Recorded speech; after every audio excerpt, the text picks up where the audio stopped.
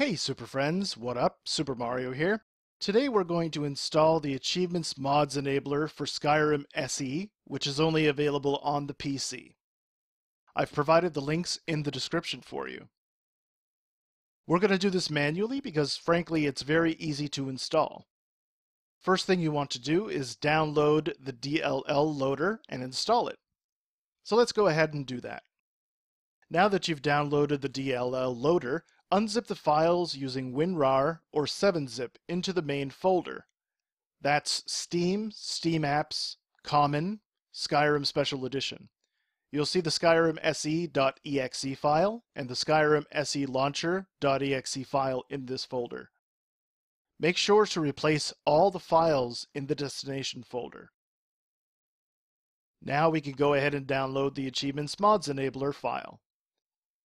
Unzip the files into the same folder. Again, that's Steam, Steam Apps, Common, Skyrim Special Edition. Make sure to replace all the files in the destination folder. Now you're ready to launch the game.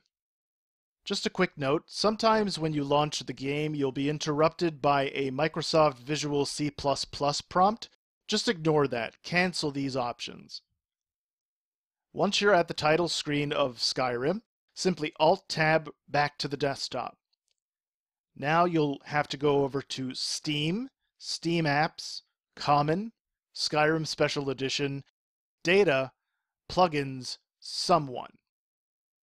In here you will find a file named achievementsmodsenabler.log. Double-click on that file.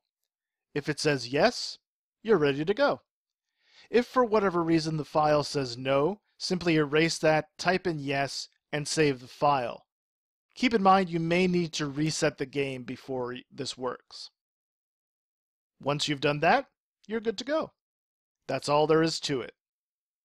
So if this video helped you out, make sure to drop a like and please consider subscribing because I'll be live streaming a Skyrim series starting March 1st, 2018 that includes this mod. I can help you out while I stream. In the meantime, thank you for watching. Take care.